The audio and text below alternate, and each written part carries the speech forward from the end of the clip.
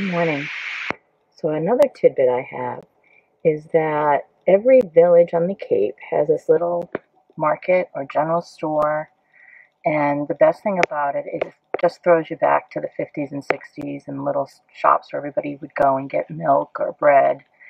And this one in Centerville, I don't know if you can see it from my window, actually has penny candy. Does everyone remember penny candy? I used to love that as a kid. So check out the local village markets and the little villages that you visit on the Cape. They're always a fun stop.